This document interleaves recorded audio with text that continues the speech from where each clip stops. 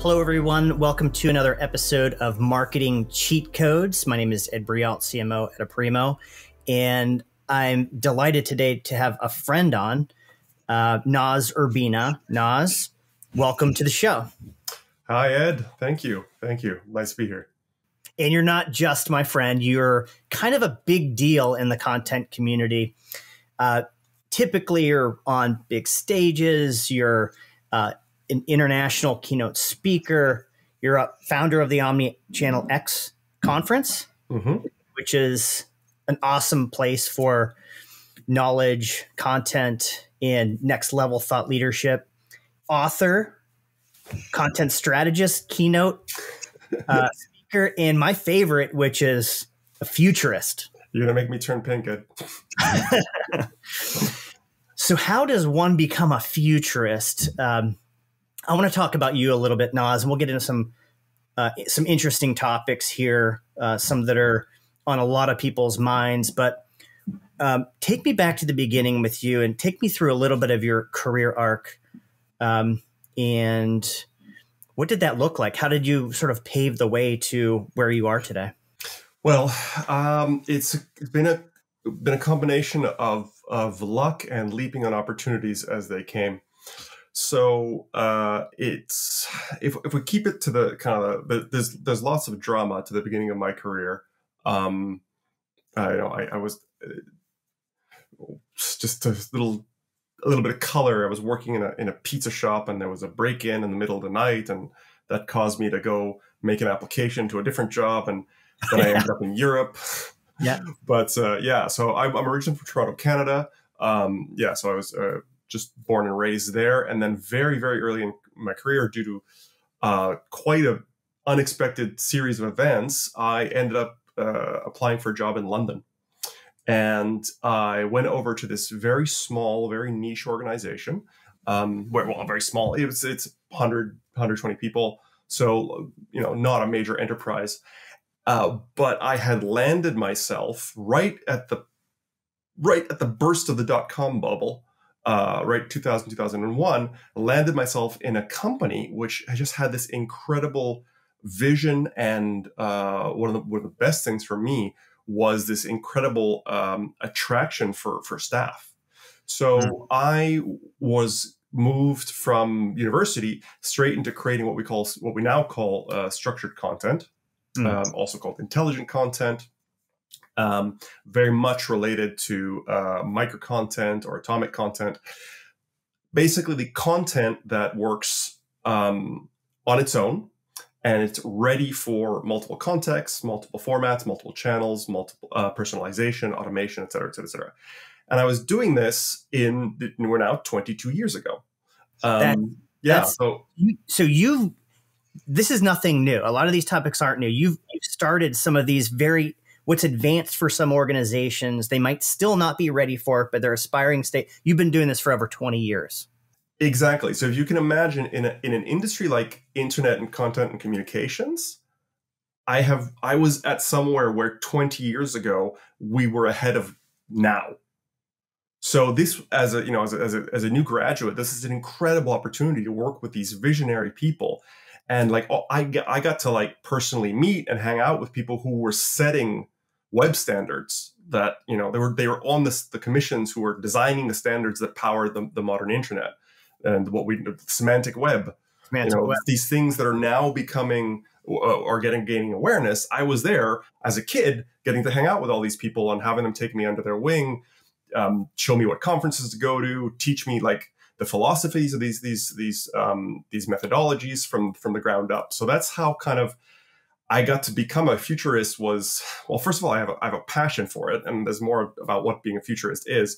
But I just got to say that I just happened to land by luck in this organization that was trying to bring this structured content stuff to the masses 22 years ago. They were creating an authoring tool where you could sit down and write just like you would do in a word processor. But when you hit save, you were getting a fully structured document that could then be processed and output in any format on any channel, sent to text for speech, be personalized, filtered, reformatted, all this stuff. So that just kind of positioned me automatically to be ahead of the market. And I didn't even realize. Yeah. Because I remember I started going on eventually, like years later, because I was in this tiny little niche of the market. I started working on more general web projects, digital projects. And I was going, what are you guys doing? Why do you do it this way? Like, this is so inefficient and there's so much room for error. You're going to get sued. You know, none of the pages look consistent. The brand's all over the place. What's going on here? And that was already 15 years ago. So, no, it's been a very interesting journey to see how and I think this is always the case. There's always a little community of super brains in some corner who are developing the stuff that will eventually take over the world. And I happen to be there at the right time. So a cheat code right there is start 20 years before everybody else. Yes. And you know, for me, the cheat code on that one is humility. You know, take the opportunity to meet and greet and learn from people. You know, we can often in our careers kind of be trying to, especially early in our career, be so desperate to show how smart we are.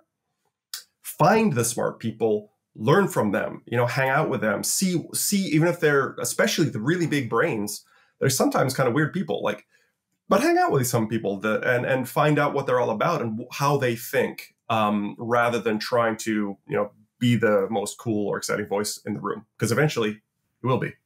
Yeah. Wow. That's awesome. So the semantic web, which is now being evolved by Web 3.0. I want to talk about that, how like the, you know, machine readable components of it. But before we get there, this is Marketing Cheat Codes. We'd like to talk about any video game experience in, you know, the true sense of a cheat code being used. Did Noz Urbina ever play video games? And if you did, oh yeah, give me one. I gotta say, what I do is I'm very monogamous with my games. I will choose one game and I will play only that for 3 or 4 or 5 years, and then I'll switch to another one. So I got one game. I've played maybe 4 games really consistently in the past 15 years. Nice. Get all the levels. Yeah, just, you know, focus. That's awesome. All right, so Noz, let's talk about the progression of the internet. So cheat code 1, start 20 years before everybody else. Cheat code 2, surround yourself with extremely brilliant people. There's got to be some cheat codes here in one of the things you like to talk about is the progression of the internet, the usability of the internet, how that thing might change. I know we want to talk about the Web 1.0, Web 2.0, Web 3.0. Talk to me, take me through that 1.0 to where we are today, Web 3.0. We might be here for 10 years. I don't know. I'd like to get your opinion on that too. Talk me through that progression. Right. So I'll start with a cheat code and then we'll work backwards. Okay. So the cheat code is technology will always advance to be ergonomic. It's, you know, usable is usable by humans, by the human body, by the human brain. So if you look at the internet, it has been a progression from what I call from abstractions, you know, things that are indirect to becoming more direct. So the internet started as online documents. We created web pages, and they were pages. They were as pagey as a page of paper, but they were just, you could browse them through a browser. And so that was already amazing. So the web started as literally pages and the idea of a hyperlink. So we could go from a point in one page to a point in another page. That was amazing to be able to browse information that was exposed all over the world, from the seat of your living room. That was enough to power the Web 1.0 revolution, because suddenly the brands could put their information out there and anybody could get it anywhere. And, you know, you could self-serve and you could research and you could find out about things and you could educate yourself. And so that was Web 1.0.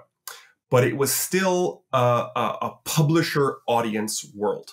You know, if you published, if you knew how to create a web page, which you had to have the know-how back then. If you knew how to create a web page, then you could become a publisher, and other people could be your consumers.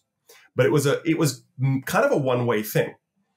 There was the idea of logging into a site, as we take totally for granted now, and social experiences online didn't exist in Web 1.0. You were reading people's pages. We get there in 2.0, correct? So yeah, so the transition to 2.0 was when you stopped being a reader and you started being you. You could create profiles, you could log into stuff, you could post things much more easily. And then the web stopped being a document repository and the web became interactive. It became an application. So all these things that we can do in the browser today, like Google Docs, or you get applications where or Spotify, you can't even tell the difference, basically, whether it's wrapped in a web browser or whether you're looking at the app. There's full interactivity on pages. So that's Web 2.0. And what that changed was, by bringing identity onto the web, you powered a new type of business. So just about any major brand you can think of. Amazon or Airbnb or sorry, I'm blanking. Facebook, any of these brands, they exist because of user-generated content. Like, I can't rent my Airbnb without reviews. I can't sell my product on Amazon without reviews. So the interactivity and the social aspect, the social proof of Web 2.0 ushered in this whole new type of business. We could trust these web pages all of a sudden, and that allowed us to do business in a way that we never could before. If you hang out on that, what's your thoughts on ownership, though?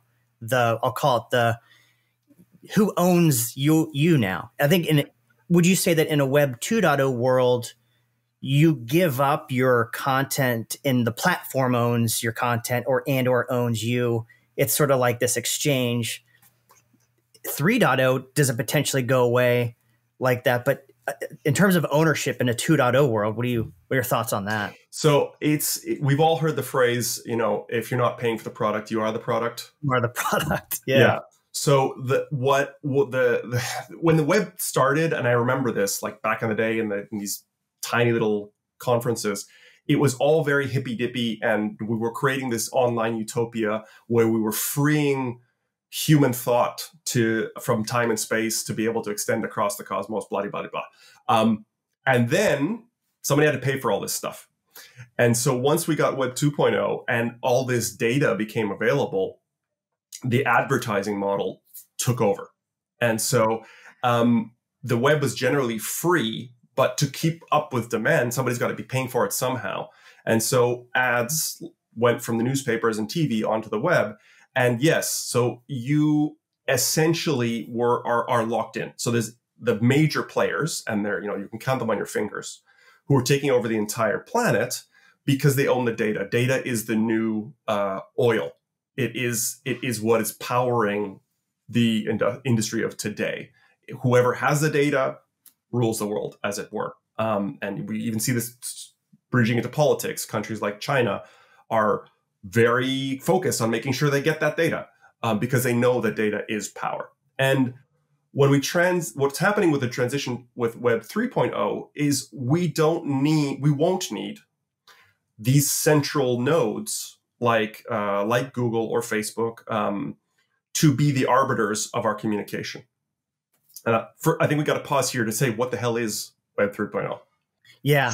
And I remember back I remember Facebook, when we were all asking questions, how's Zuckerberg going to monetize it?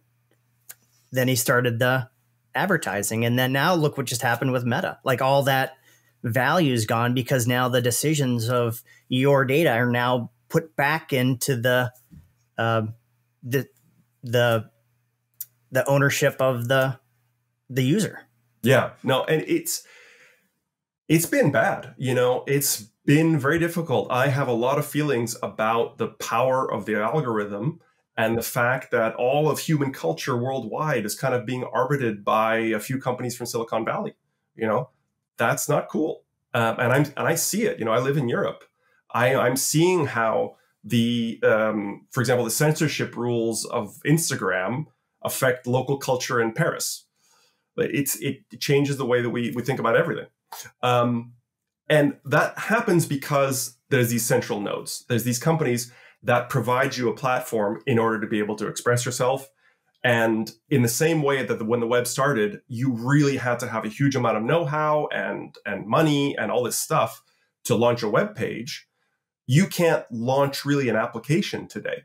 You have to have these providers who allow you the access to their applications so that you can socialize. And it's like, unless you play their game, you're not allowed to play with anybody.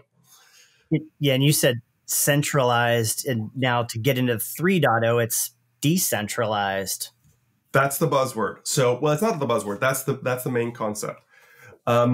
So let me pause on what is Web 3.0, and I'm going to try to give you a nonsense explanation of blockchain, which I'm sure I've already lost some of the listeners, because blockchain is like the buzziest, broiest word out there right now.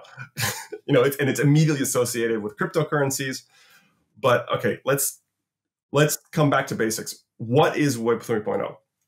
Right now, when I'm going on one of these applications, it's the application provider, Google, Facebook, Airbnb, Hulu, whomever. They are the ones who connect me to the content. They're the ones who allow me to participate in this world. What if there is a way that we didn't need third parties to be able to do that? What if you and I, not knowing each other, could establish a system of trust where we could actually build things together, not using these major powers? And so what's happened with the internet is we've had this progression towards trust. At the beginning, anybody could publish. There you had some very funky websites, but they didn't get much traffic. Most of it was going to big institutions, governments, libraries. And then we had social media, and the barrier to entry for publishing went down, and took us to where we are now, where we're in a major trust problem, because you cannot trust the content out there anymore. And working together is based on trust. Business is based on trust. Absolutely.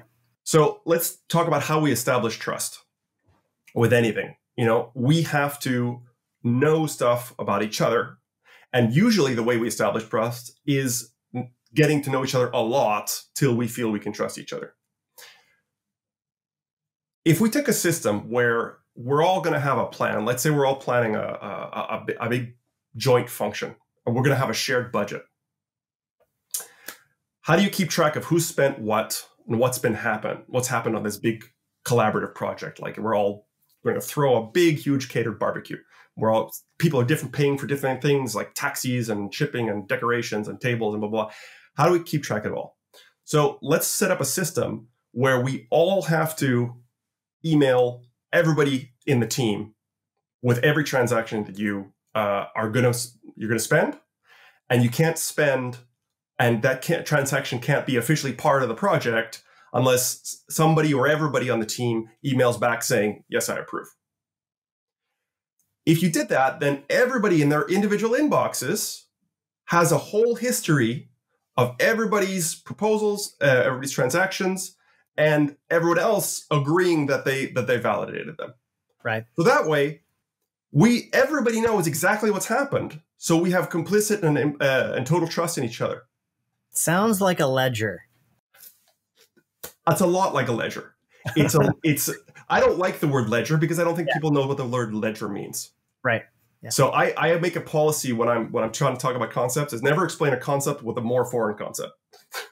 Very good policy. So I'm sticking with email. So everybody's got their inbox. Everyone's got a full history. So I can trust every transaction that's happened. That is a blockchain. Everything that happens, everybody in the network has to agree this is a valid transaction. And then everyone keeps a copy. What that establishes is that now I don't have to know you at all, because the crowd is validating things very specifically. I have complete trust in what's happened because I know that the crowd would not allow the transaction unless the crowd agreed, and I'm part of the crowd. So to be able to do this, and then you layer on things like passwords and encryption on top of that, what that lets you to do is create these systems where we can exchange information, we can do business, and we can even start to expose services to each other, because we have a system where we have total trust in the system. Therefore, I don't have to have any trust in you. I can fully trust that we're working in the same system, and the system will protect me. So it sounds like there's some established agreement here. I agree. If you do this, then I will do that. If we agree to the budget, then we will stay within budget. We'll stay within an agreement. It's an agreement of sorts. Yeah, and so there's all sorts of once you've got that basic system of, if you take the fundamentals, is if we all have a copy, there's no way that you can alter the history without it being valid, because I can go to anybody else on the network and say, okay, I'm going to compare my history with your history. Doesn't match Ed's history. So Ed's the one who's trying to screw us over here. So once you've got that system established, then you open up this ability to do just about anything. You can set up a contract so that the terms of the contract are embedded in this transaction system. So if anybody makes a move in relation to this thing we're putting together that doesn't comply with the rules that we've programmed in a contract, the contract will automatically enforce itself. Is that the smart contract concept? Exactly. So it's, again, everyone has a copy of the contract. Everyone has a copy of what the contract says. And then applications can look, does this operation agree with the contract or not? So you can automate all sorts of business stuff. So Web 3.0 is, because we have this trust system, now we can start building applications directly. You know how to process audio. You put your audio process out there, and I can use it in my application. I know how to do photos, so I'm going to add photo functionality. Somebody else knows how to do exchange rates, and so everybody can start to bypass these central providers, and anybody who has the know-how can put a service out there. What's powerful about that is then people who don't have know-how can put together an application as easily as now you can put together a web page, because you've got all these services which you can just piece together and say, I want to do this, this, and that in this order. And then I am now an application provider on the internet, which is totally unthinkable today. Absolutely. What are some of so Web 3.0, what are some of the disadvantages? We're going to struggle here. We're not just going to get to everybody one day we're all running Web 3.0. It's going to be, it took us maybe, we were in that like 2.0 to like 10-year span potentially. I'm not sure how long you would put us in there, but now we're on to 3.0. We're just in the early days of it. Technology moves exponentially. Humans like to change linearly. How long do you think we're going to be in this 3.0 stage? Well, things, if we take other technological advances, they usually shave off 25 to 50% off the previous generations. They can be even faster. So, like if you take the exponential growth. So we take the phases. We have the internet for 20 years of 20 plus years of 1.0, 25 years to 1.0, then 15 years of 2.0. 3.0 is not. I wouldn't say it's here yet. I would say that it's in this same place where I was 20 years ago. It's in development. But because we have already all this other infrastructure that we're building on top of, I can see it being here within the decade. It's 2022. So I can remember 2012 really well. So like yesterday. Yeah, like yesterday. So 8 years can go by like that. So, but I think we're about a decade away where you're from a point where we're able to expose these functions of the internet, create contracts with anybody in the world without lawyers and without even necessarily needing a legal entity to arbitrate for us. So we can do business internationally without having to worry about suing each other, because we don't have to get governments or legal involved. That the full implications of that, I'm not there yet.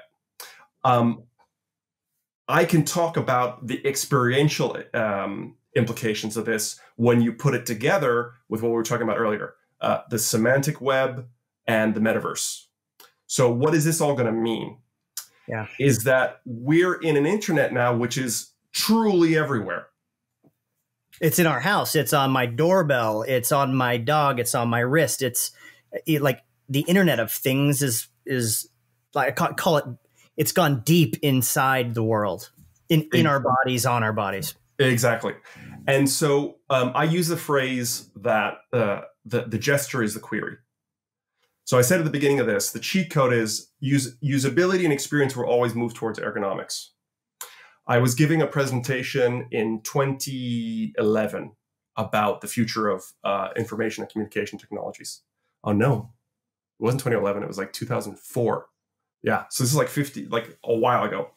And we were talking about things like tablets. No, it couldn't be tablets yet. We're talking about usability. And the Bluetooth headsets, and the fact that we love our Bluetooth headsets, and that was the way of the future because that is not as ergonomic as that. And that's a simple rule you can always come back to. So the internet as it is today, with keyboards and mice and pointers and screens, that is an interface to something that we're trying to get to. So it's this indirect way of interacting with things. Typing and pointing and clicking, etc. So users always want it to be natural. So AR, augmented reality or mixed reality, has to happen because then we can just look around. I don't search for information on the Eiffel Tower. I just look at the Eiffel Tower and I've got information.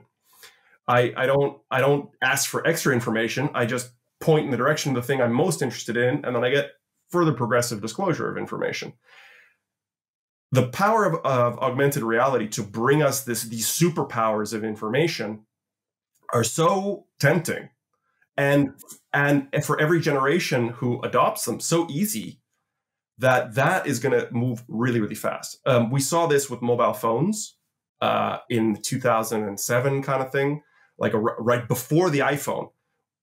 Around that space, we saw this huge rush of phones, and then and Apple always kind of comes in when they see something that's a wave. They always come in and jump on top of it. That's it. That was the iPhone. So we're seeing the same thing now. These Google tried to do Google Glass.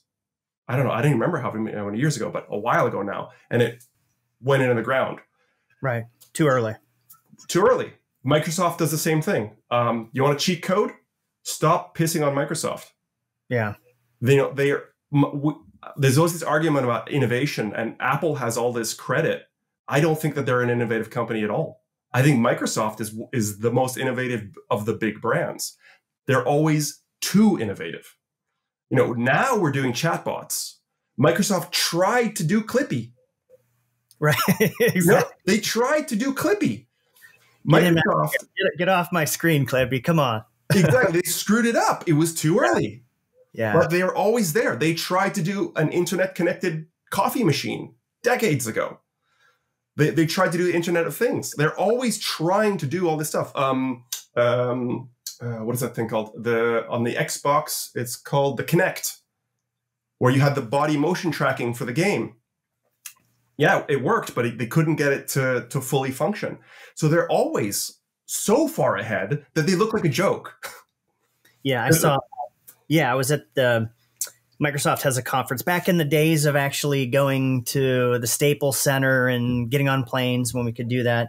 Satya was demonstrating the creation of virtual worlds. This was like 4 years ago. Yeah. You had the headset on, and there was holograms and virtual meetings, and this was not 6 months ago. This was over 4 years ago. Yeah. So they're on what they call Microsoft HoloLens. HoloLens, yeah. Version 2. So it didn't collapse like Google Glass. They did it the Microsoft way, where they targeted it at enterprise. So it's used in factories, and it's used on oil fields, and it's used in airfields, and it's working. It's really taken off, and that is the seed which is going to eventually cause all this competition. We're hearing about now the Samsung and Apple. They're all there. They're all fighting behind the scenes to say, who's going to bring the internet onto our faces first? Who's going to give us Terminator vision, superpower X-ray vision into the internet? That is inevitable. So let's talk about how ergonomics of technology. How can a brand approach this? What does it mean for brands, for creating experiences? Let's go there. How can organizations start to think about being more advanced and making it practical and not getting over their skis and usability and utility? Yes. So ironically, we go back to the beginning of our conversation. So the solutions that the brands need to invest in are the solutions that we were looking at 20 years ago when I first got into this game. Brands have to separate their knowledge and their assets from the channels. So brands are still today parallel creating and handcrafting deliverables. Like they're making their assets in often a very desktop publishing kind of way, where they're like massaging together different words and different pieces of video and text to create a thing, and then they ship it like a clay pot. Brands have to start breaking down what they create into the raw assets.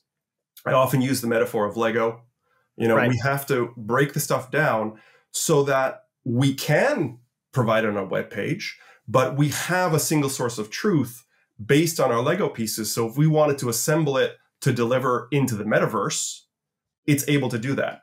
So the first step is rescue our assets from the channels and the formats and put them in a neutral source that's ready for everything. And that's been true. We've been saying that since it was just PDF and web, and then mobile, and then apps, and then et cetera, et cetera, et cetera. So that's still the first most fundamental step brands need to take. So modularity, atomization, some of those buzzwords to describe it.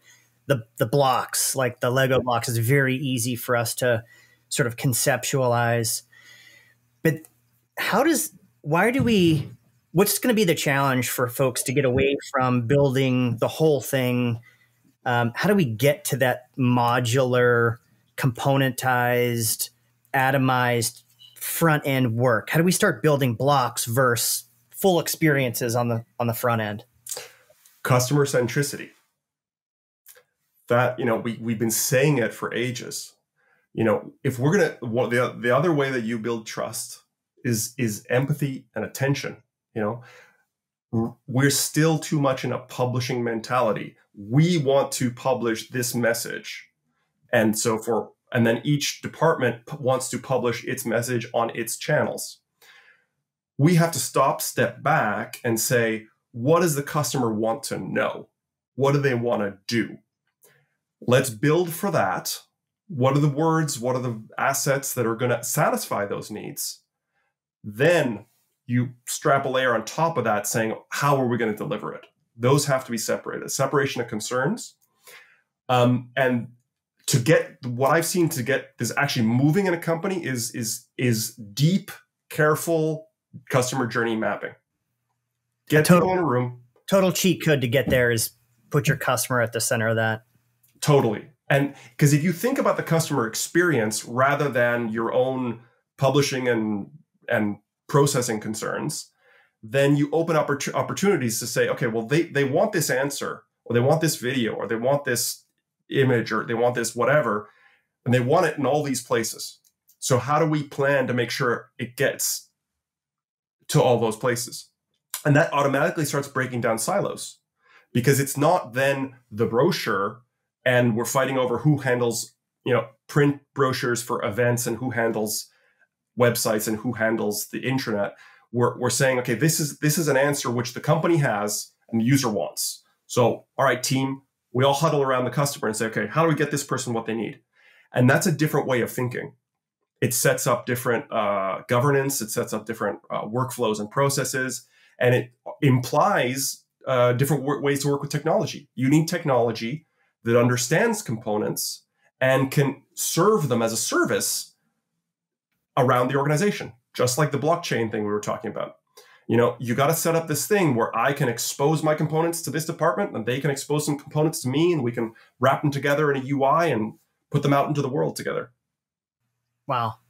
Going out into the world and like bringing this concept now for folks, that term omnichannel is now more real than it's ever been. It's no longer a buzzword of the past. It's literally what you just said. Where those things are going has to be omnichannel. How would you describe omnichannel today and moving into the future? So for me, the difference between multi-channel and omnichannel is exactly that, is customer centricity. So multi-channel is my ability to push stuff out on multiple channels and make sure that my customer can transact on each of those channels. Omnichannel is where the channels that I use, not all the channels, doesn't have to be all the channels that exist because nobody's on them, all the channels that I use, are they telling a story coherently between all of them that is more than the sum of its parts? Is the user getting the full experience actually improved when they use multiple channels together? Because I thought about they might be using their phone while they're at a location or while they're talking to a representative, or they might be looking at their screen while they're on the phone. Have I thought about that reality from the user's perspective and thought about how my channels support each other? Wow. How they can move a transaction from their screen by scanning it onto their phone, then use their finger to digitally sign and then flick it back onto the screen. Have I built those experiences because I've thought about them at the center of my channels rather than my channels and their individual efficiency? That's the omnichannel thing. That's, if you look in Google, I go on Google Trends. We called our conference Omnichannel X in 2019, and everyone was saying, are you sure you want to name your conference after a buzzword? And I'm like, no way, this is going away. And you just watch Google Trends, and it's been linear. It's been just keeps going. Wow. So omnichannel, the persistence of an experience across channels. Is that another way to potentially? Well, I would go more than persistence. It's that the experience is actually assembling by using the multiple channels. It's built around the customer, and that your experience is enhanced by the multiple channels. Consistency, for me, that comes back to multi-channel. I can do it on the phone. I can do it on the web. I can do it. I can do it talking to a person, and it's consistent. That's good. You need to do that. You definitely need to do that.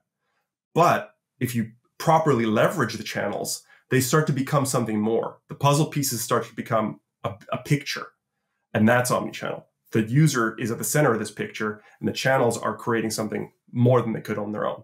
That's brilliant. Now, Noz, Omnichannel X. I want you to plug that. Talk to me about Omnichannel X and your vision for that and what's coming up. Happy to. So Omnichannel X, Urbina Consulting and Omnichannel X have the same mission. We're trying to help brands have the kind of relationships with people that people have with each other. That plugs into a lot of the things that we've been talking about today. How do you build a conversation with a brand and a human being? Thousands of people working all over the globe trying to have a relationship with one person, or let's say a buying team. That's what both my company and the event are about. We can't do it with my company. So we started the event to drive that conversation into the world, drive the industry conversation.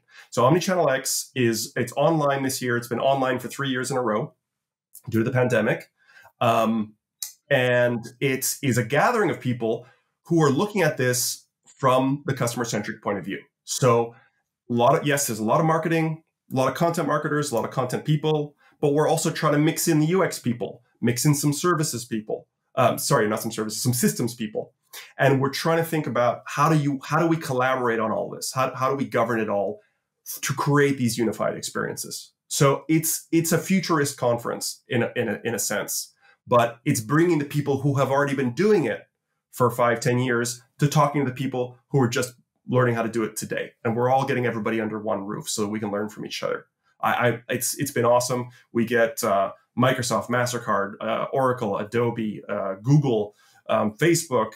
We get all the global brands, and then we also get handpicked thought leaders who can explain this stuff in a relatable way to a mixed audience. Who are bringing together teams and help supporting collaboration. That's what we're all about at Omnichannel X. That's phenomenal. I'll be there. I was there in Amsterdam before pandemic. You were the first one ever. Yeah, I'm excited for it. Noz, thank you so much for coming on Marketing Cheat Codes. How can people, clearly we can Google you, but what's the best way to get in touch with you? Well, first, I can't finish my plug without saying June 13th to 16th this year. 2022, June 6th, 13th to 16th, Omnichannel X. Check it out. We'll put some links in the description of this podcast for sure. Yeah, awesome. We'll do. And the LinkedIn is my favorite way to get in touch. Get in touch on LinkedIn. Happy to chat. Always happy to have an exchange with somebody and toss around this kind of ideas. Phenomenal. You blew our minds. Awesome talk. Really appreciate it, Noz. My pleasure. Thank you for having me on it.